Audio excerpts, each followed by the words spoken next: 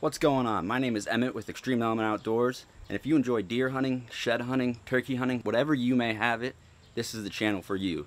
So make sure to not only watch this video, but check out some of our other videos and click the subscribe button down below because we have a lot of awesome content coming from the 2019-2020 season, and this particular video is the final hunt of my 2018-2019 season. And without further ado, let's get into the video. Today's gonna be the last day I can hunt.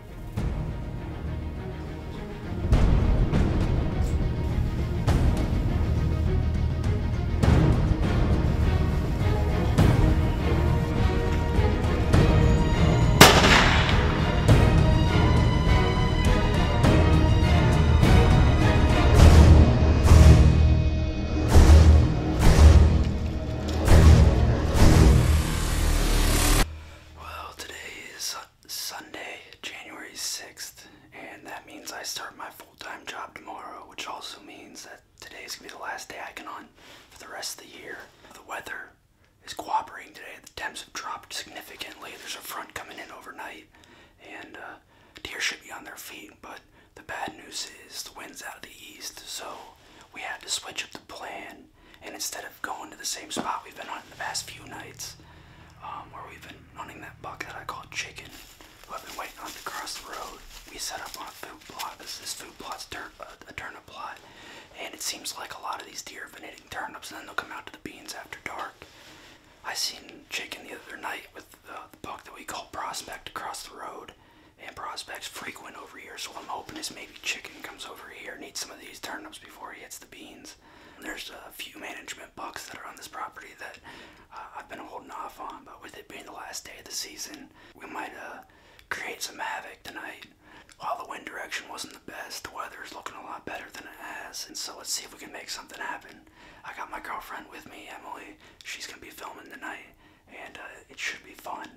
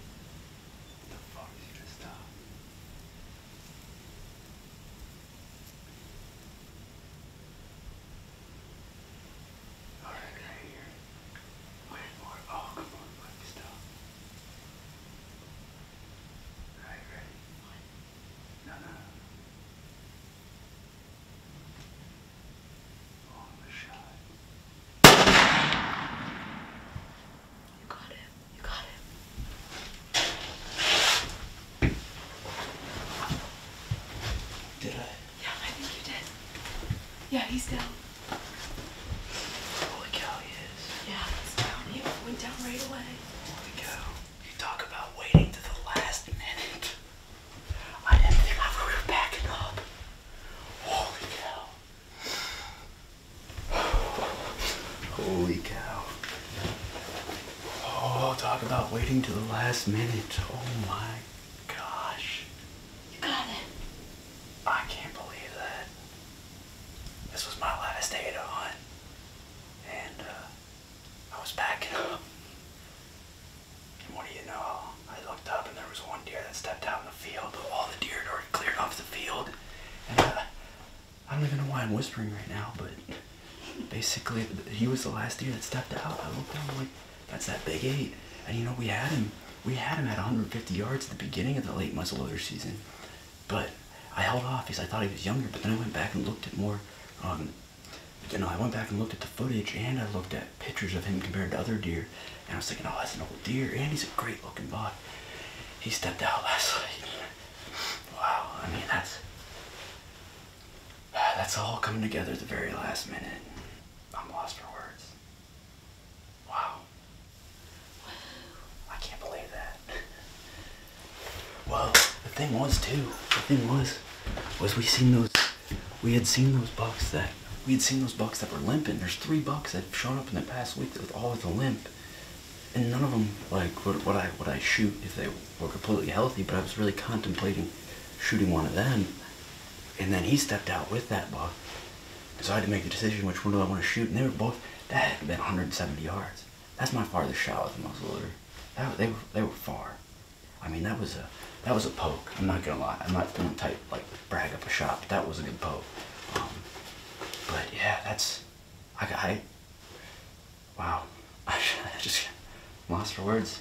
Yeah, like I said, I was just this close to eating both my tags.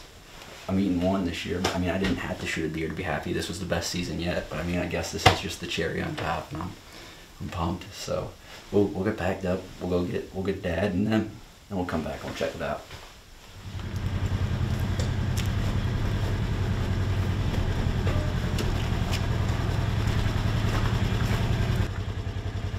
All right, let's go check her out.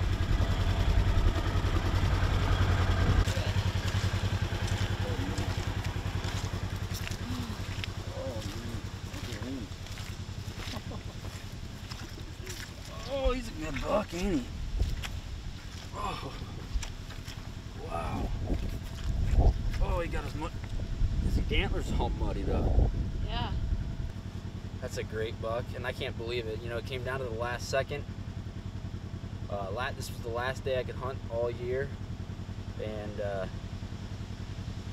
10 minutes before the legal shooting light ended, he stepped out. He was pushing a bunch of bucks around on the field, and we made it happen. You know, beautiful buck. A lot of hard work put in this year to get on a buck, and got a lot of work ahead of us. I start my full-time job tomorrow. First day on the job, so we got to take care of this buck tonight. But man, it's been a long year, and I sure am pleased with him. What a great buck. I don't even know where I hit him.